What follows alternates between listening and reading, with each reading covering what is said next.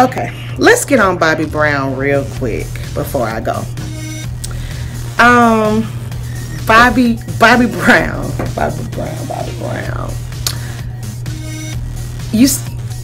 You were on 2020 the other night, and you said you had sex with a ghost. Oh, okay. Okay, let's first discuss. Let's do a disclaimer that we know Bobby Brown is probably not well. He's had some loss. He's got some demons. But still, the lecture at hand is that Bobby Brown, you said you had sex with a ghost on 2020. And it's some things that I want to ask you, Bobby Brown, because I'm rooting for you. I'm rooting for you. Okay, Bobby Brown. When you said you had sex with the ghost, how was that physically possible, Bobby Brown? Physically, how did you have sex with the ghost? Like, was it like a mist? Was the ghost like a mist? Like, you know, like some watery mist? Or was it like Casper? Like you can see them, but like kind of push through them.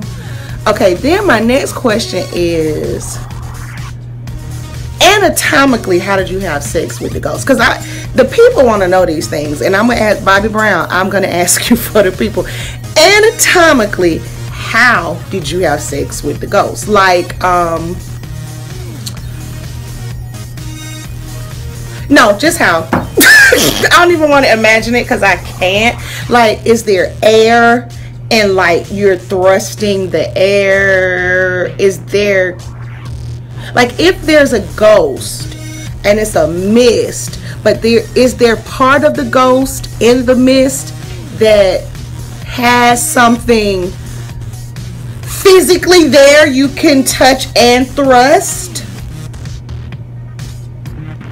Mentally, Bobby Brown, how did you have sex with the ghost?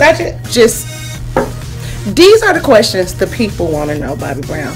Bobby Brown. Listen, Bobby Brown, don't ever tell nobody that again. Bobby Brown, don't ever. If you don't want to end up on the 8th floor at Grady Hospital, if you're from Atlanta, you know what I'm talking about. Don't tell nobody about that ghost again, Bobby. Bobby Brown.